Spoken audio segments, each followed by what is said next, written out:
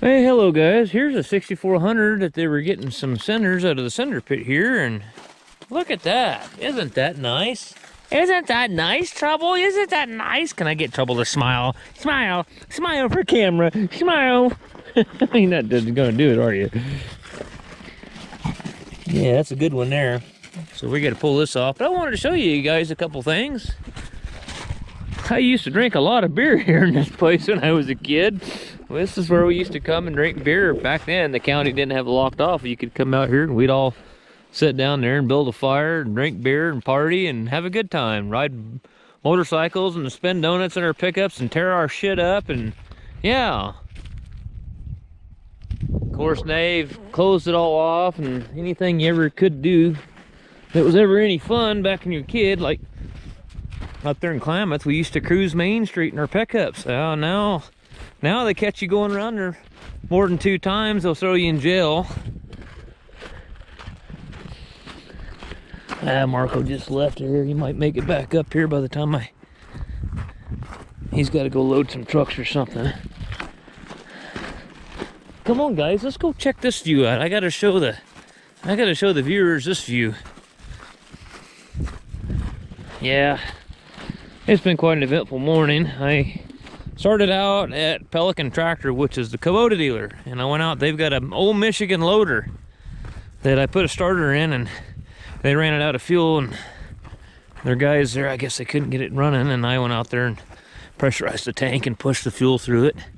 Got it started after, well, the first time I went, the starter was locked up in it, and I said, you got to get a starter. Anyways, put a starter, got it started, took off, came clear back to McDowell, and there was a hay squeeze, an old Hyster hay squeeze for another customer, different customer than the Hyster you guys saw. Uh-oh. Mr. Popo's got a guy pulled over on the highway. Yeah, quite a view, huh? There's Highway 97, north and south. Hey guys, no, don't go off that bank. There's one of the strawberry fields all worked up down there. Let's see here, I'll give you guys even a better view yet. Anyways, so I went over there and we looked at that, and poor guy, he's been buying Napa starters. So he bought the first starter that he's had in there for like 5 years, went out. And he says when he pulled it out, it had one tooth missing off the gear on the starter. And he said, I went and got a starter from Napa, lifetime warranty. You know that whole thing. Oh yeah, they'll give you starters all day long, but they never pay for your time to go out there and take it in and out when it don't work. And anyway, he went and put another starter in it from Napa, and it started, but it made some noise, and he pulled it back out. It just started zinging on him is what it did. You know, the gear on the pinion gear on the Bendix broke clear in half. Some pop metal piece of shit gear they put on there. So then he goes back and gets another starter. And well, he thought there was something wrong with the engine, and I pulled the starter out for him. I said, no, you got 2 bad starters in a row from them. I said, this one's locked up. Because when I pulled it out, the Bendix, the pinion gear was clear out on it. I hit it with a hammer and it went back in.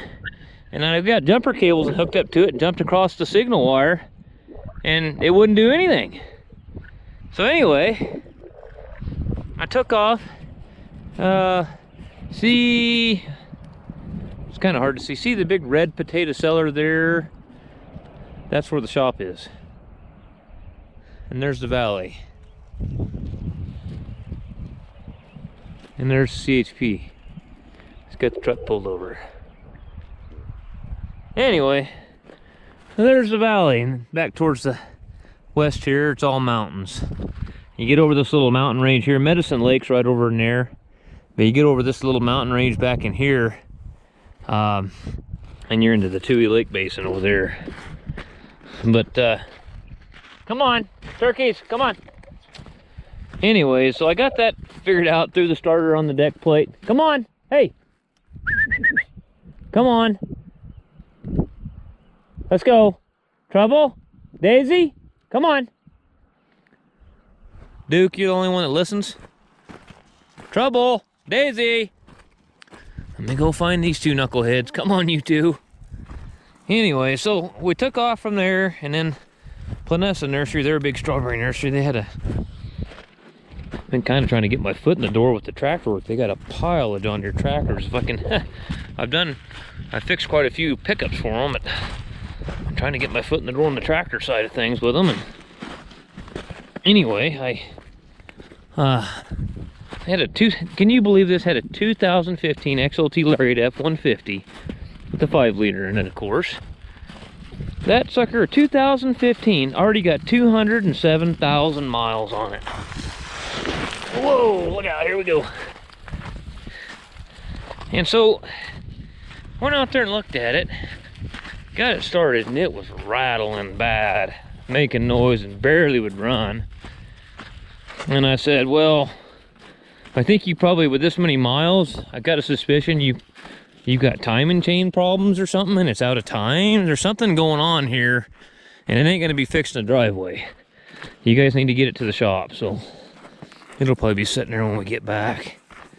Or we're gonna try to knock this out, get this thing torn apart, get the parts ordered, because the county, not the county, the Forest Service owns part of this. They share it with this ranch.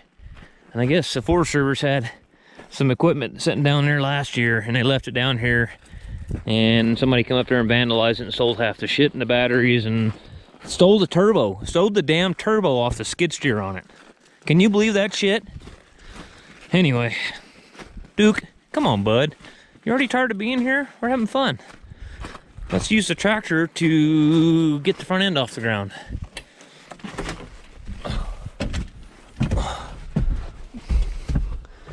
And Mark took the key with him. Why did he do that? I guess he's nervous about shit getting stolen. I guess that's why. Like I just said, I have a John Deere key somewhere. Let me see if I can find it. Well, guys, we're piecing this planetary back together. We got basically the new Planet Gear housing hub. I've got 2 of them put together. I got one that I just put together. I'm letting it cool down. I got a bearing. Basically, you heat your bearing. These bearings are directional. There's a bottom and a top bearing. I got the bottom bearing. I'd like to show you right now, but I can't because it's probably hotter than hell already. But anyways, the bottom bearing's got a taper on it. You'll notice that there's a chamfer on the bottom where it's up against the shoulder on that housing, so that bearing's got to go on the bottom. Trust me, I put one on there just out in the field one time and got it on there, and the damn thing was on there wrong. It was upside down. Anyways, put that on, and you just take your Planet Gear and put your Planet Gear on there. That one's probably about ready to go. It's on there. Let's get a hold of it. If not, we got a hammer and a punch. We can get it on there.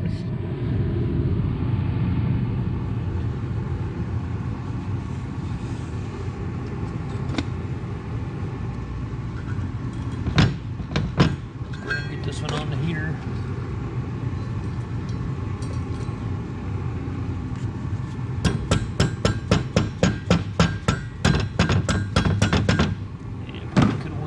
Hotter with it, but that's all right. I'll still go on there a lot easier.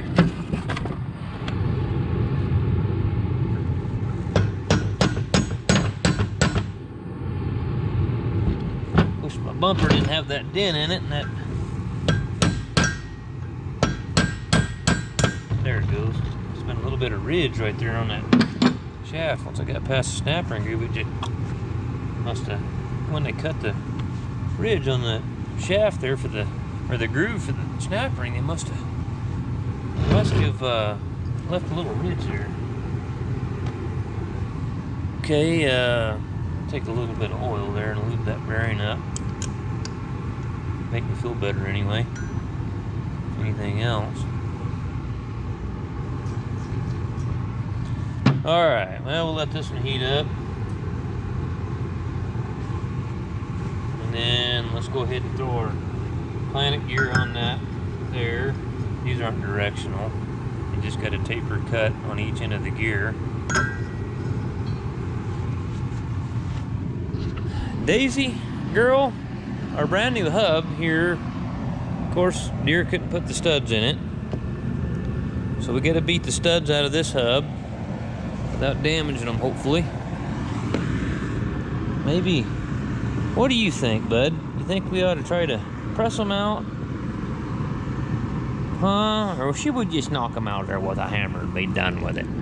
Oh, gosh. Oh, buddy. Oh, trouble. Oh, yeah, you attention freak. You're just an attention freak, aren't you, buddy? Maybe we'll just go ahead and get this done before I know I'll get over there and forget about that and get the bearing too hot and have to throw it away. I know me. I just kind of got to where on these smaller bearings it don't take long to heat them up, and if you have to, you can push it on there with an air hammer or something and finish it off. But I usually wait till I see a little bit of smoke rolling off of it, then I know it's ready. I don't see smoke rolling off of it yet. What we gotta do, Trouble? We gotta figure out how we're gonna beat them out of there. Couple blocks of wood, maybe. Is that possible, Daisy girl? Is that possible? Is that possible? Is that possible? Is it possible, buddy? Huh? You crazy mutt. You're just a crazy kid, what you are. You're just a crazy kid. No. No shit. The tripod come apart. Oh, we got smoke rolling off that bearing. Smoke going off that bearing, Trouble. Let's put her on there. And just take that bearing and flop it on there. Let me get my persuader.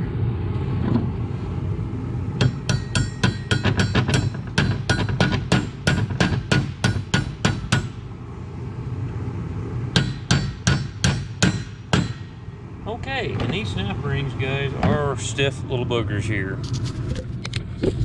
Some of the other model of ZF planetaries, they had a tapered snap ring, so you kind of had to watch them. Make sure you're getting the snap ring orientated right when you put it in the groove. But these sumbitches here like to pop off. And they're miserable.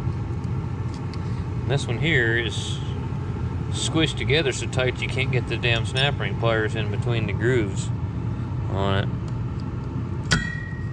It's a real lovely one. God, this one's not going to be any fun, I can tell you what. We'll get her though.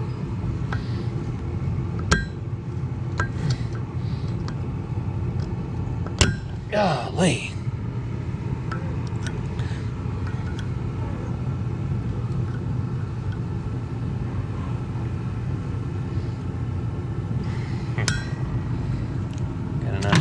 Just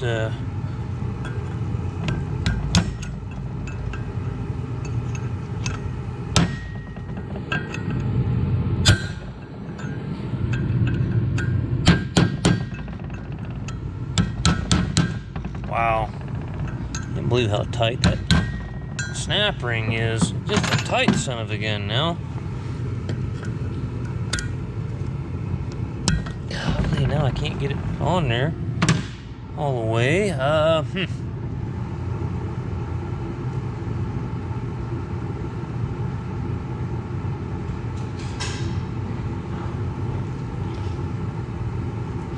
other two I did went smooth as glass, but the one I video is going to be the one that really screws with me. And voila, there we go.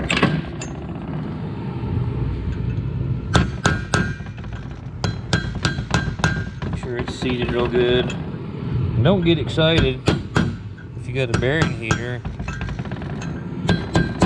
Every one of these I use my bearing heater on, I gotta let them cool down before I can really turn them. Because this one here, yeah, see, it's hard to turn right now. See, this one was too. Now it's freed up. So,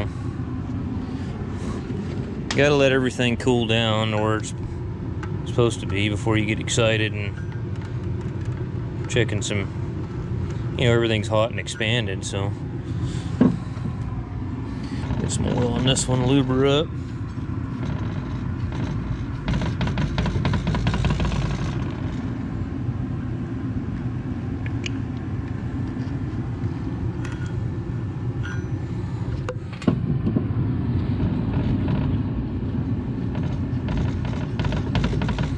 There she goes. She feels good now.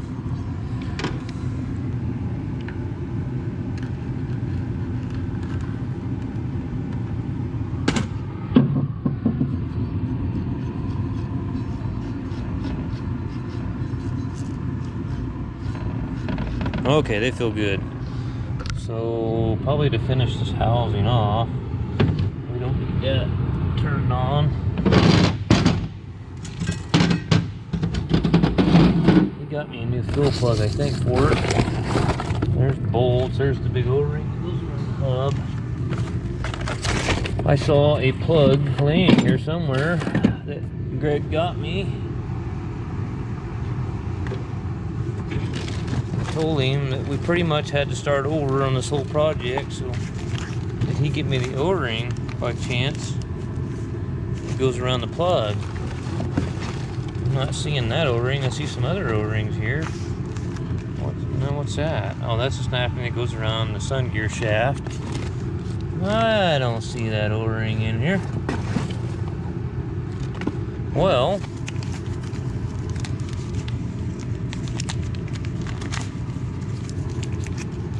that just looks like an O-ring boss O-ring to me, Daisy.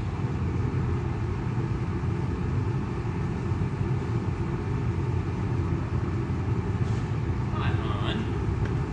Hi, Daisy, Daisy, Daisy. What are you doing, gal, huh?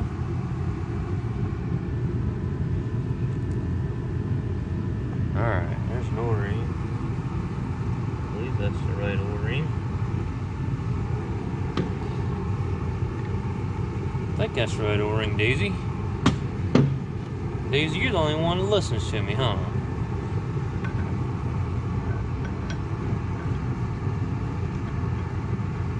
So what are you chewing on? You're not chewing on my cutting torch leads, are you? What do you got? Oh, a stick, okay. God damn, he's chewing on my cutting torch leads, I thought. He was laying on them, chewing on a stick. I was about ready to come unglued. That is not the thing to be doing, partner.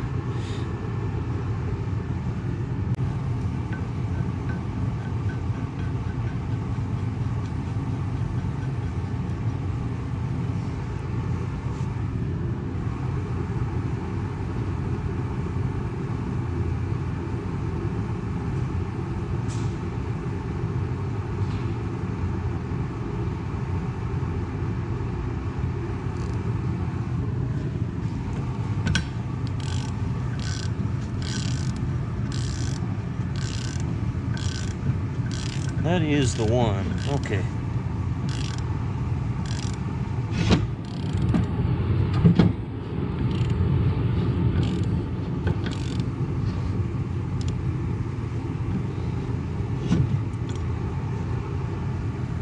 Take it back out, make sure it didn't pinch it or something. Make sure we get the right damn O-ring.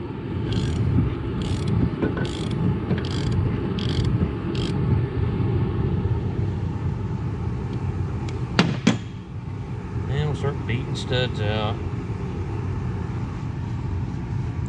This is an expensive problem. All the parts, just the parts for this, right now through Deere are about 6,000 bucks. Might as well leave it loose because I'm going to be pouring oil in it anyway. So yeah, we got new planted gears, bearings, new steering knuckle. Here's the old steering knuckle.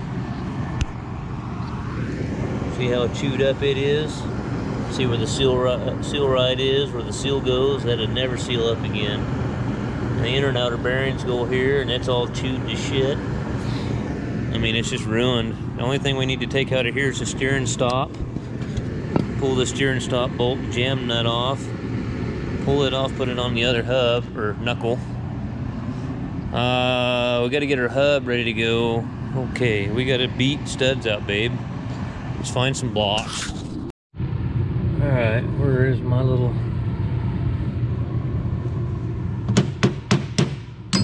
bearing races?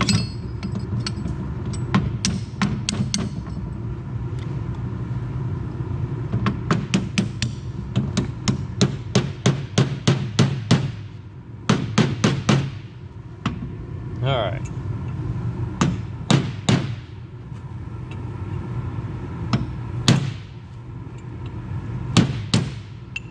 Damn it.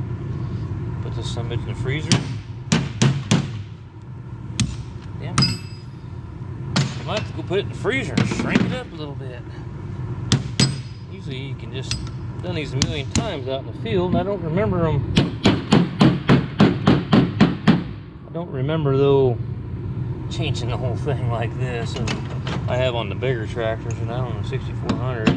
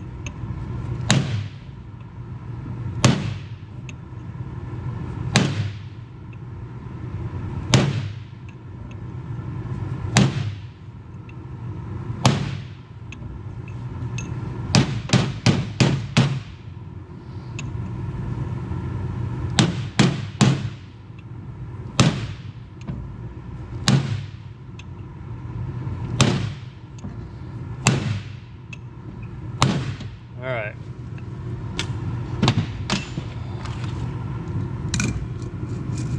Wondering how tight of a fit that is over this hub.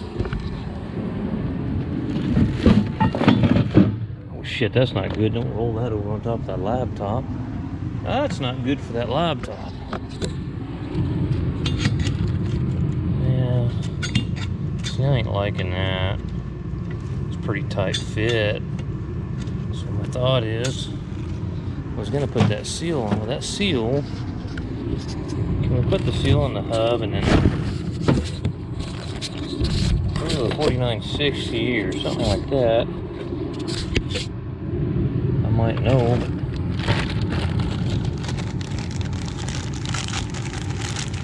I take the seal,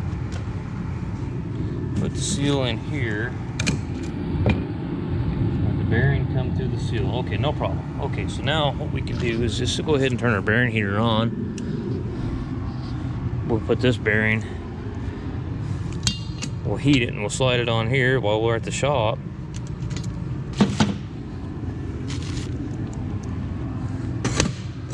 Take a while to heat that bearing, and we'll put our seal in here, and that'll be ready to go.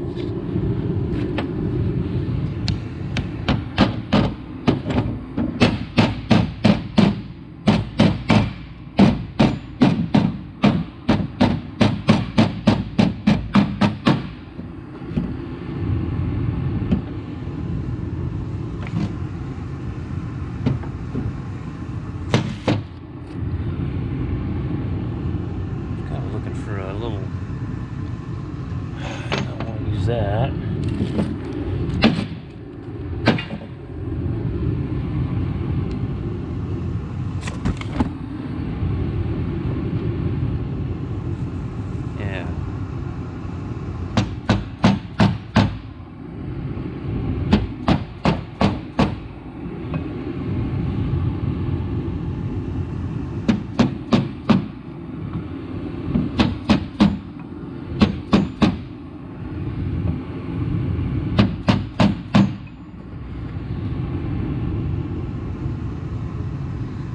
Okay.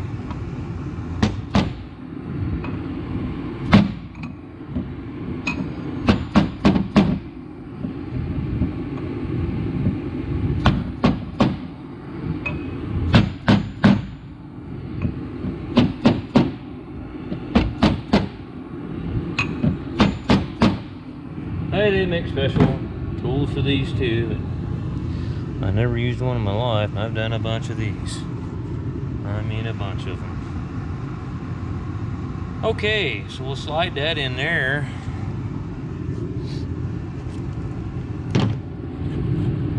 We can put our seals, we can do a lot of things before we get out there.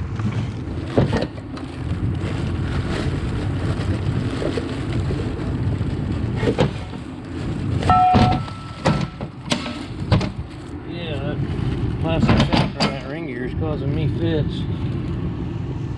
And studs don't fit in there very tight. Just beating that seal in there. They're trying to walk out there. Look at that. Not a piece of shit. Hopefully, when you tighten the wheel up, they don't spin in there.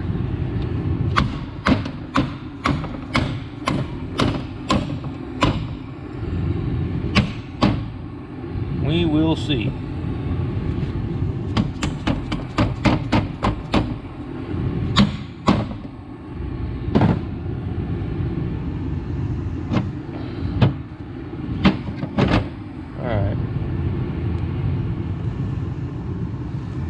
Okay, what else do we got in the box of goodies here?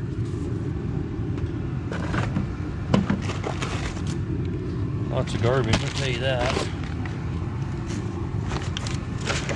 There's my hub seal. Go ahead and throw it on there. A little lubie on there.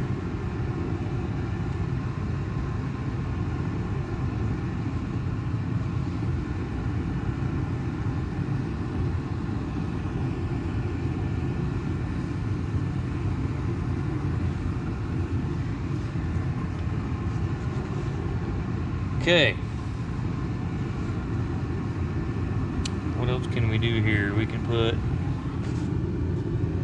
the knuckle seals in, can't we? Did he get me knuckle seals? I sure hope he did. I ain't seeing them though. Uh-oh. Sun gear shaft. Where in the hell are my knuckle seals at? Come on, Greg. My sun gear shaft there.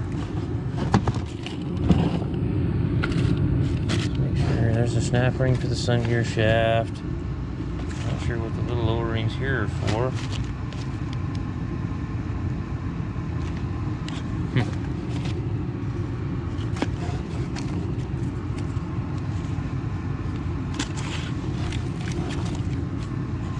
Okay. I sure hope there's seals somewhere. Some Allen bolts for the hubs. Son of a gun. Not behind the box or in something I'm not seeing somewhere, huh? That's the other bearing up there for the... Well, son of a gun. Huh. Okay, well, that bearing is smoking over there, so let's go ahead and flop this over. Looks like we're screwed for our axles. Wait a second, there's another John Deere box laying on the floor here, but I don't think that was what the hub was in. They're not here. We didn't get that.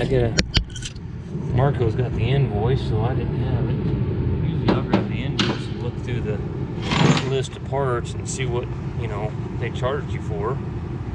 See if they were ordered. Especially when you're putting a million pieces together like this.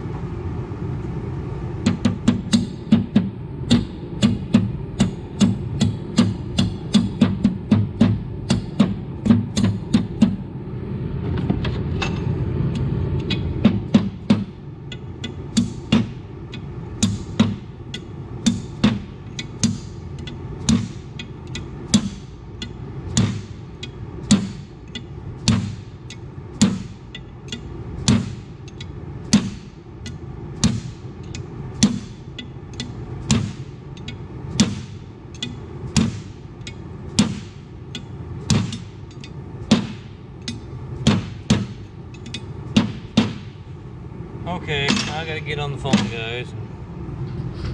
See if they got some axle seals over there. Well, it's past 5 o'clock. I'll have to call them in the morning, and I hope they got it. Anyway, we've got everything pretty well back together. It's all new. Everything on it's new, except for the studs and the steering stop.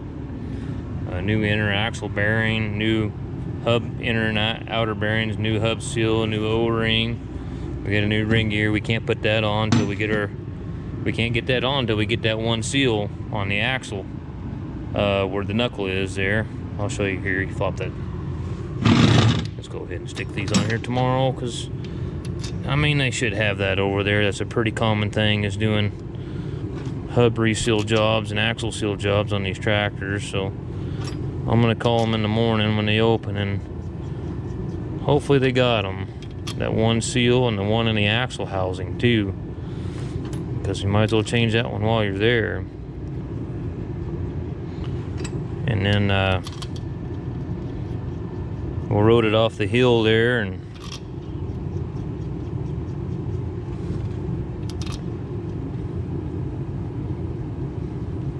anyways, that axle, I noticed that the axle, when I pulled the axle out of the axle housing, that there was a lot of water and oil too. So they're gonna go down and dump that oil. But yeah, that seal goes right in here and seals the oil in the hub from coming out this way. Well, guys, throw the axle, I'll throw the new parts in. Let's get the scrap iron out, and it'll stay here. Look at all that stuff I busted out of there the other day. There's the broken ring gear.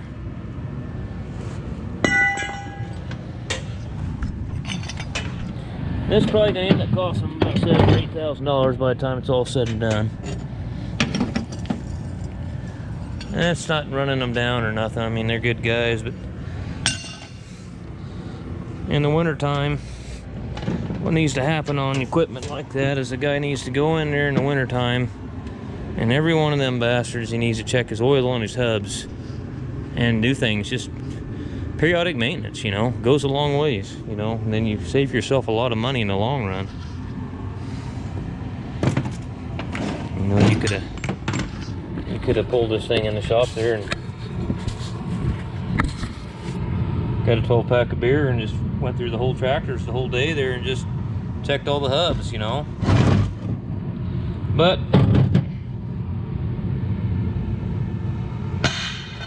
water on the bridge, scrap iron now.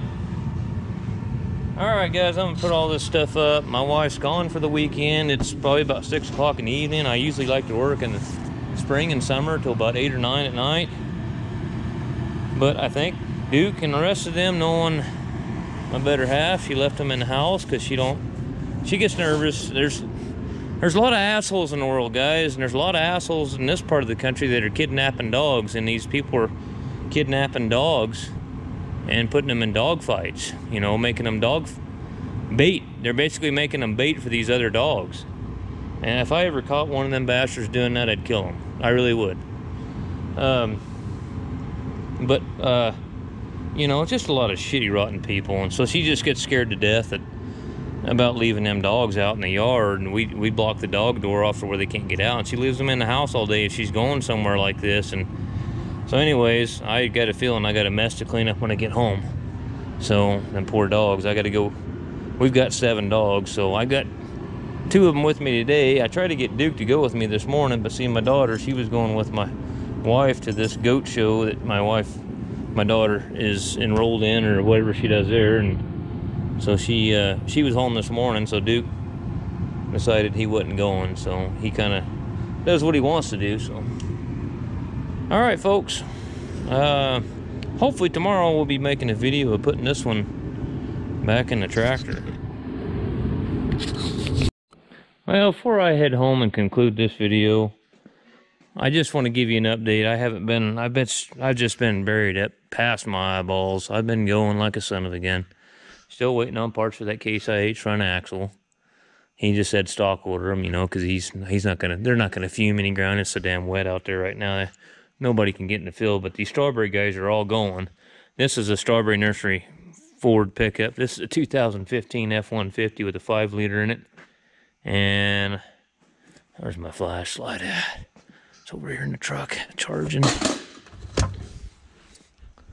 But it's got a... I started on it. Had a misfire on cylinder 7 and 8. It's got a broken exhaust valve spring on number 7 hole. So I got to get the...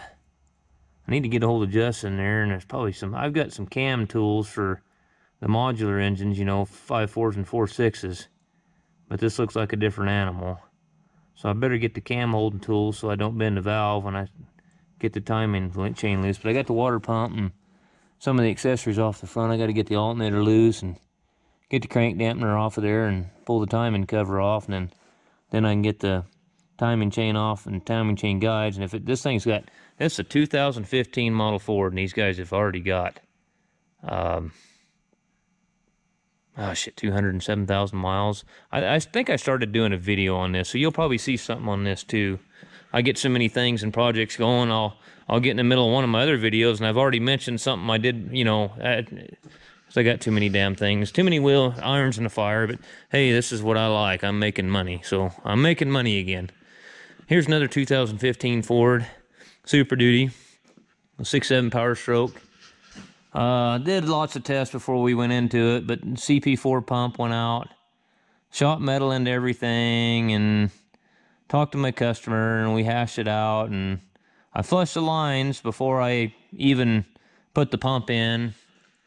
And anyways, we tried to start it. I could only get 200 PSI out of the original pump, and this one here, we got 1,800 PSI, and we are on them Fords, on those CP4s, you got the pressure control. There's a pressure control valve that's on the rail, and it kind of works like your Dodge pickups or any of your common rail pumps that have a rail relieved.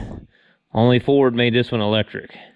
So we checked that. We pulled that off. You're supposed to pull because it tees into the return line coming off the rail. And then what you do there's you unplug that, cap the return, so when you turn the key on, because on them Super Duties, the return is pressurized, key on, engine off.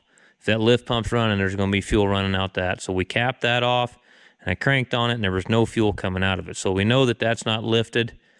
So what I started doing on that Ford is I pulled the return lines off the left bank because it was easy, and I cranked on it, and cylinder number 5 and cylinder number...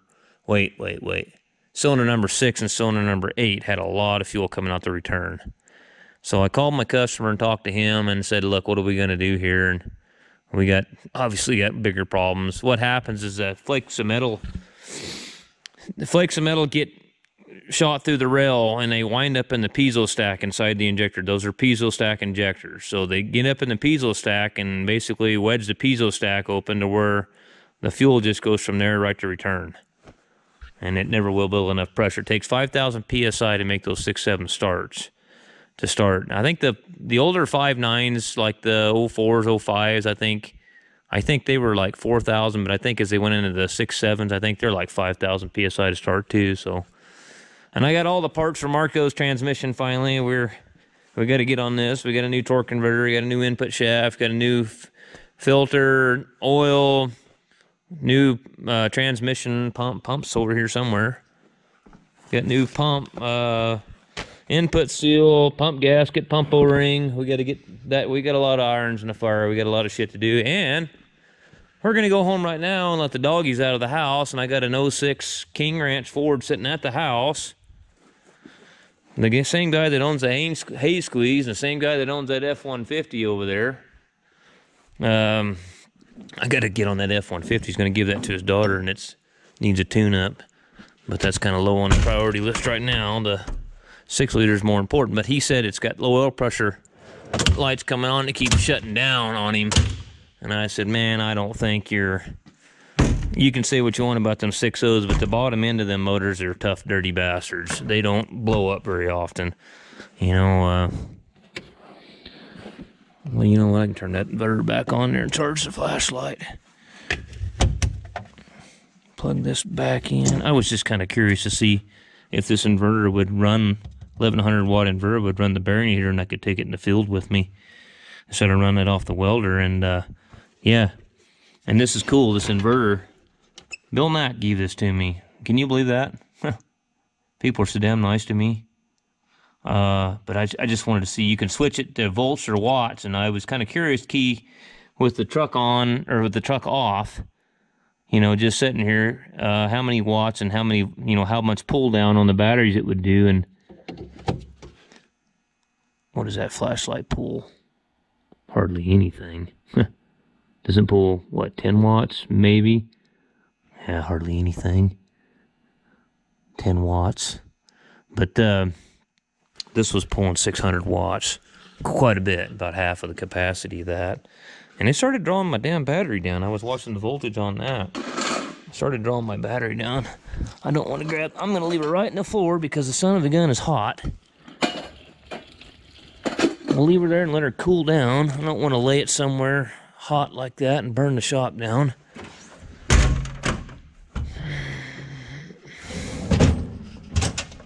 But anyway, got a lot of projects, and we're going to go home. What I got a feeling on that 6-liter, I told him over the phone, I said, it's just starting up, and the oil pressure light don't come up, and it just shuts down on you. And he goes, yeah. I said, more than likely what happened is you probably lost rail fitting or rail o-ring or something like that.